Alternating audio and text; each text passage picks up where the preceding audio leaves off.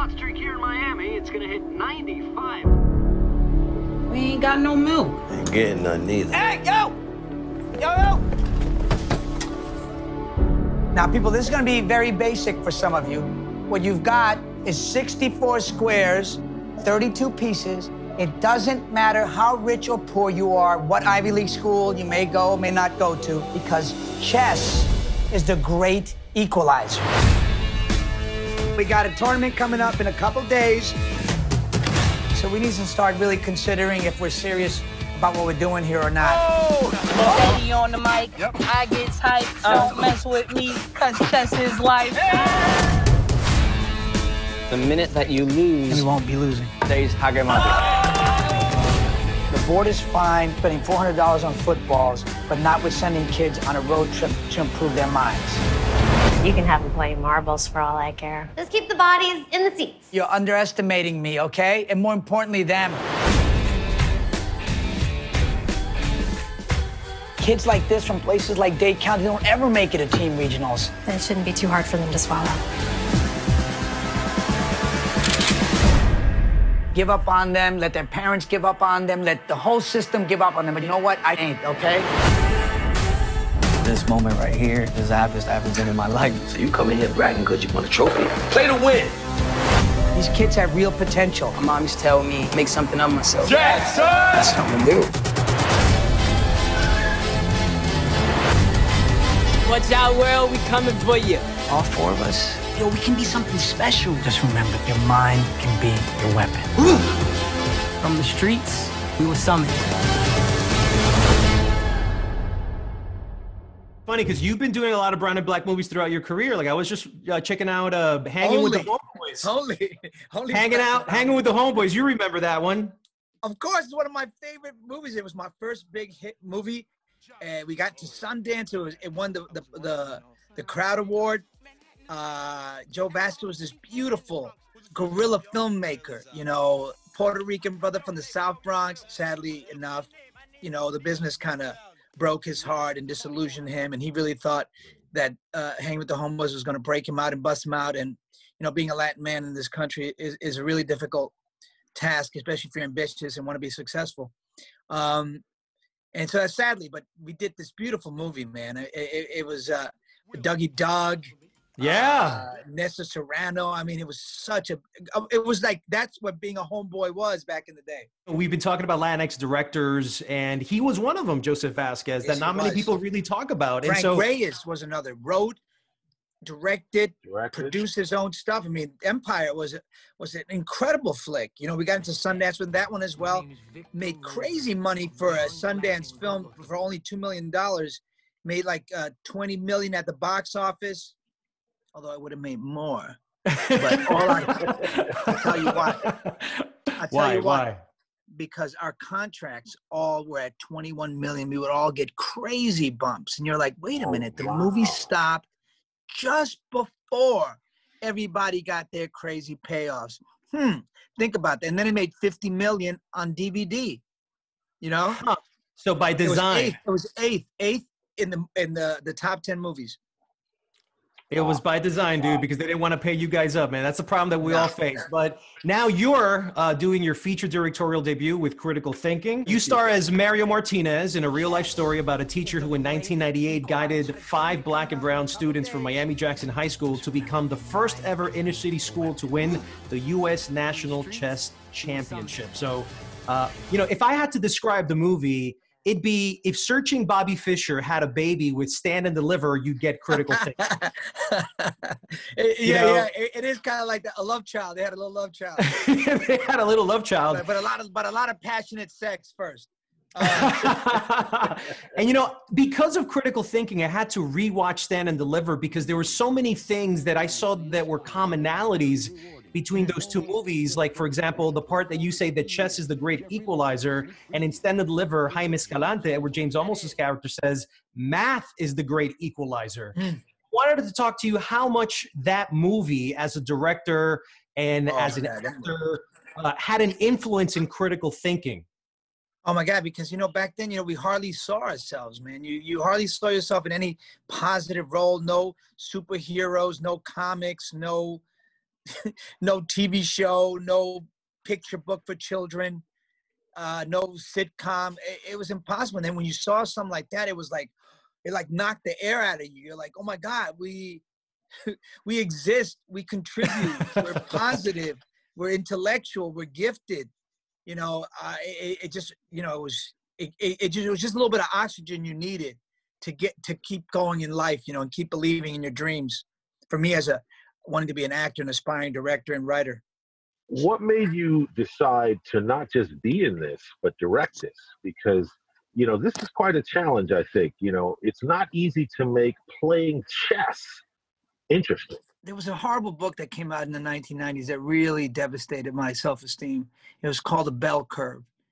And at the time, nobody knew that they were fake scientists and that the research was shoddy and made up. But it was, the proof of the book was, what the guys were trying to prove was that Latin and Black people were born genetically, intellectually inferior. Wow. I remember this book. They were everywhere. You know, they were on PBS, they were on all the news shows, and I was like, what? Am I really born intellectually inferior? Can I not achieve genetically? Obviously it was bogus, made up, but who knew at the time till they were called out, and they called out all their fake tests. So when this movie came up, I was like, this is like the antidote to that bullshit. This is the vaccine against it. This is the one that says, look, these kids from the most underprivileged backgrounds, the most defunded public schools, they're still gifted. They're still talented. They're still street intellectuals, ghetto nerds, bookworms. You know, they exist. All they need is somebody to nurture them with a little water, and boom, they sprout, you know, and that's what this movie is for me. It's the proof that that book was wrong, that we are intellectually gifted, that we are equal. You know, they've done some tests in Florida public schools because they were trying to find out why Latin and Black kids were not in the gifted programs. And then the research found out that it was when the parents and the teachers were the ones selecting, they didn't pick the Latin and Black kids. They picked the white kids. When they took all that out and put just metrics, measurements, tests, the classes filled up with Latin and Black kids. They were the majority. When they took out the parents and the teachers who were profiling, obviously, and damaging that situation for those kids, their futures. One of the things I wanted to ask you in particular, John, was about the challenges that you must have had in making this movie happen. Baby, I want to write down. I forgot. I gotta get that test with that Florida. I want to get the right name for that. I'm making myself a post-it note.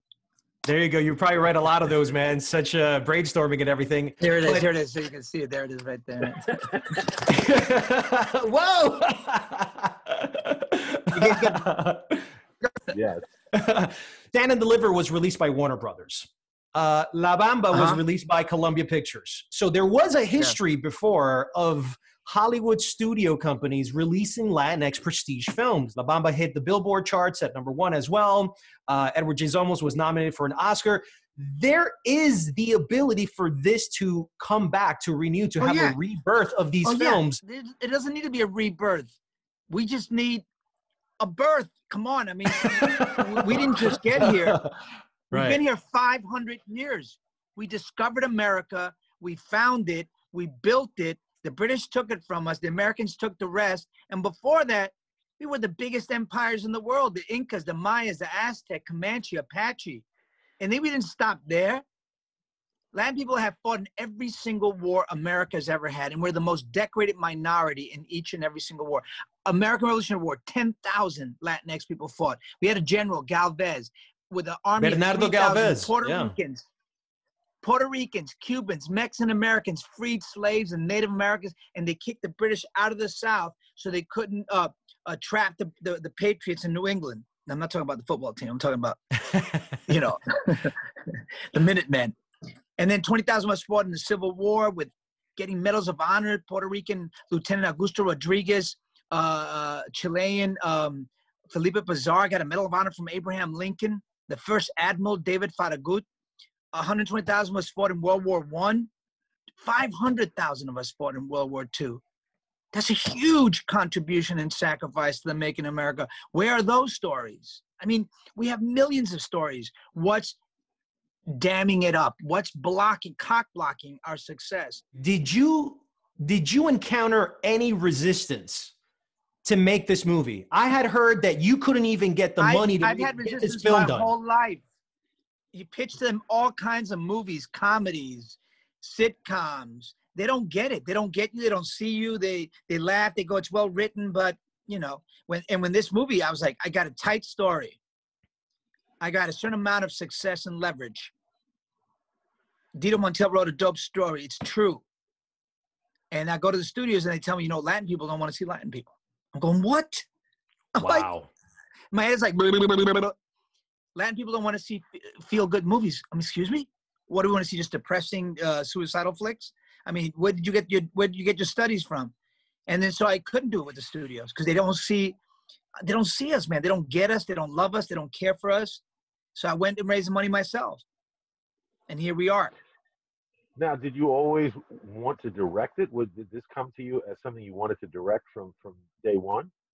No, I was just going to star in it, and then they offered it to me to direct. I was like, yeah, I think I can really bring value to this flick. I really think I could add a little extra and get it done right. Within the script, you know, you sneak in everything that Jack was just talking about. You know, you have a line in there for the teacher who says something about history and how, you know, brown and black, you know, is just completely erased from history. So we don't have that sense of not just history, but just, you know, pride even for what we've achieved. You know, what and other people don't see us in the same way either because they don't see our achievements either.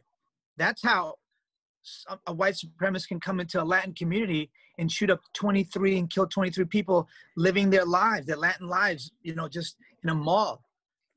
Because if you had seen our contributions in textbooks and history books, you would be respecting us and you wouldn't be attacking us. And nobody would allow you to do that when you see Black and Latin contributions to America in textbooks. And I'll tell you something, in Arizona, Latin history is against the law.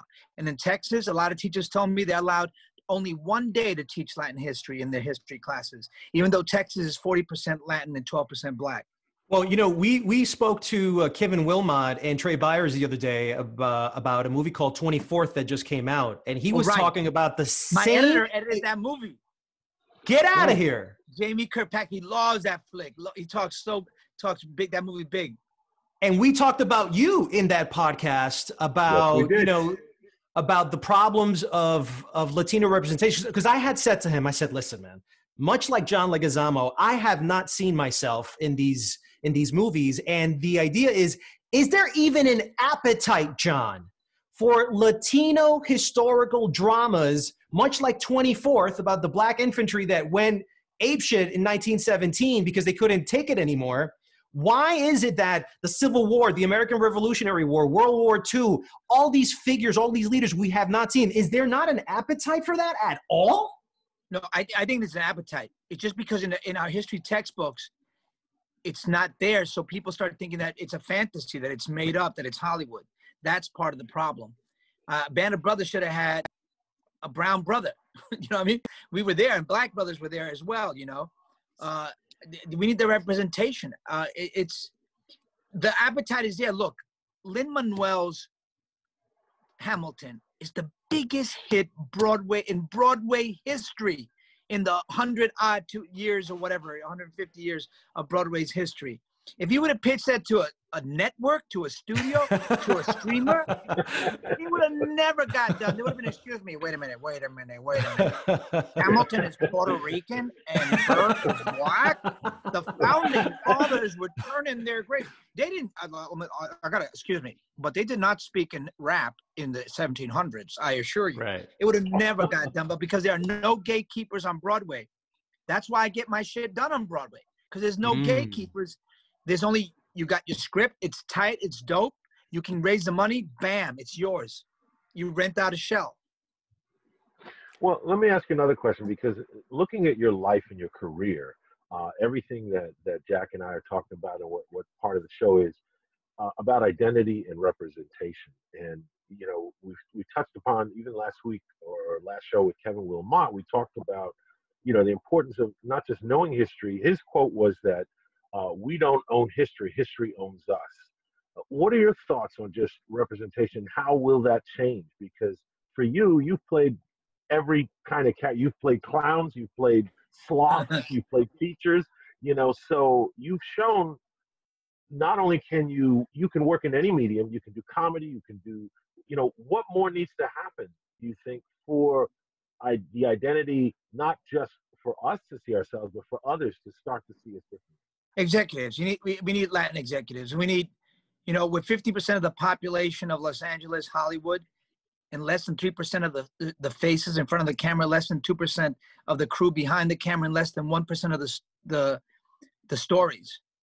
50% of the population. That's cultural apartheid. In New York, we're equal to whites in population, and less than 1% of the staff at the New York Times, New York Magazine, anything with a New York banner.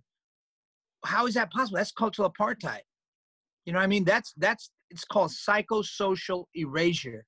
That's what we live through, being a Latin person and a Black person in America, but especially Latinx. We're just the least represented minority in children's picture books when we're 30% of the United States public schools. How does a kid build his self-esteem? How does he build his self-love and his self-worth? Never seeing himself represented in children's picture books. Then it keeps growing on as you get older and older, the lack of representation, the lack of seeing yourself in a successful way. How do you project yourself? How do other people say, oh, you know, Latin people should be running this company. Latin people should be the New York Times editor. Because we should be. You know, where we have metrics, we fucking win. Like in Spotify, J Balvin, my Colombian brother, is #1 international world star because you can measure those hits. In the Billboard, my Dominican sister Cardi B is #1. Camila Cabello was in the top 10, my Cuban sister. Maluma, my other Colombian brother. Bad Bunny, I mean, you name it. We're in baseball, because we got stats. In politics, AOC, Veronica Escobar, Xavier Becerra, Attorney General in California, Catalina Cruz, Cindy Polo in Miami, Debbie, where we can count votes, but when it's an executive's taste and his opinion, we're done. When it's an executive at New York Times and it's their opinion, we're done. Can you please explain Hispanics for Trump for me? Can you please explain Ted Cruz? That's Rubio? like roaches for Raid. That's all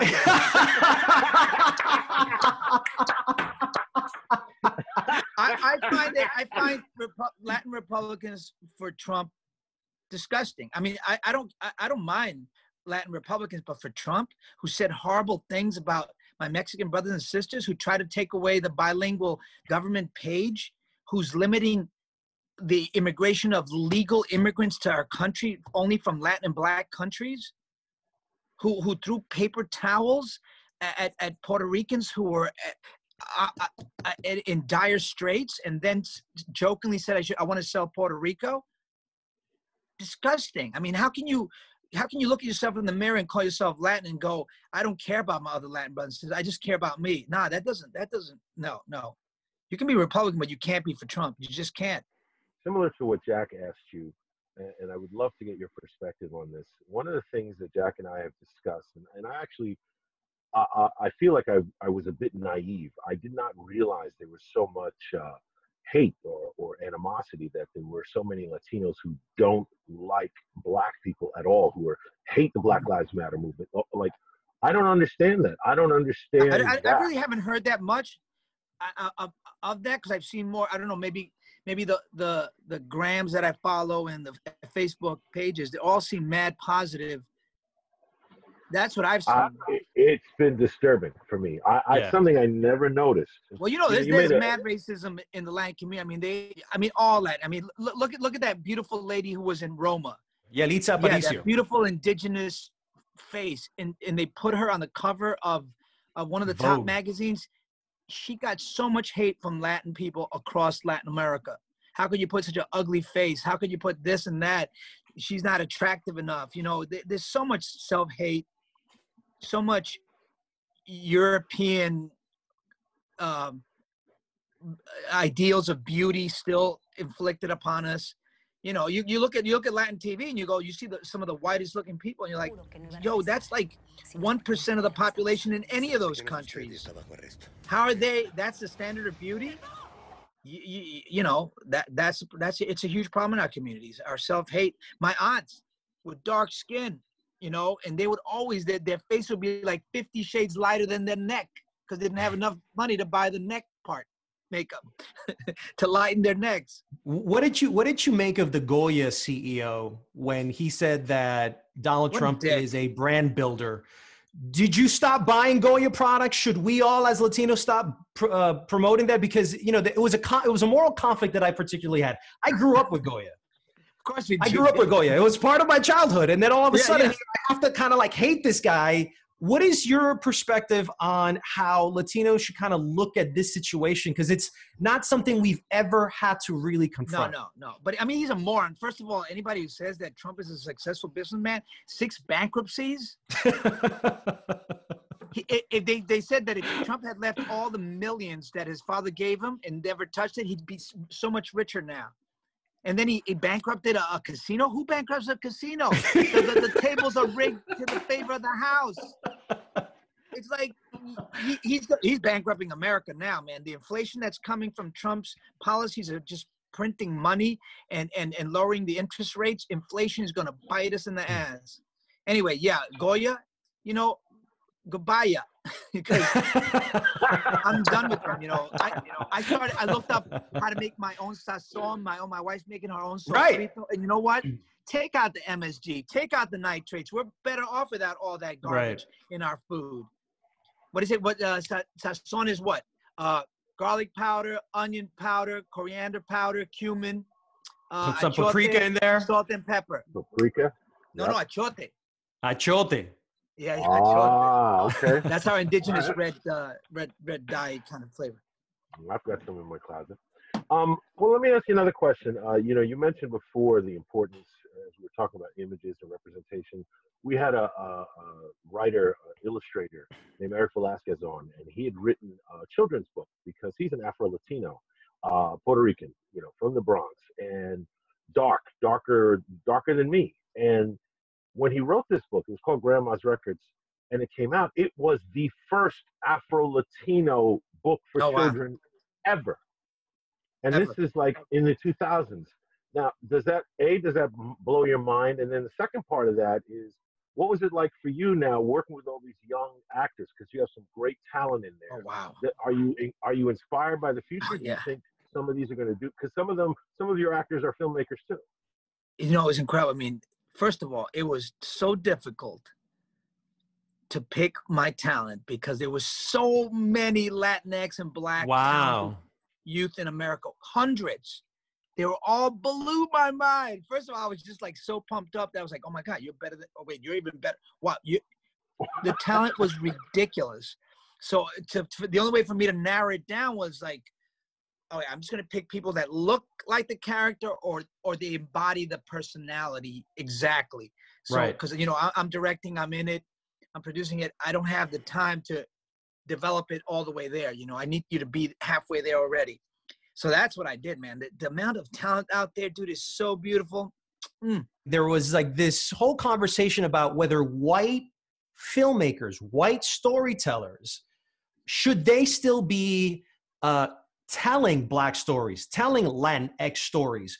Where do you feel, like, for example, one of the big problems is like In the Heights is coming out, yet John Chu, an Asian, he's the one that directed it. Shouldn't it been have a Latino tell that story? Shouldn't Latinos tell their stories as opposed to white creators and white storytellers tell our stories? No, that's an interesting question, man.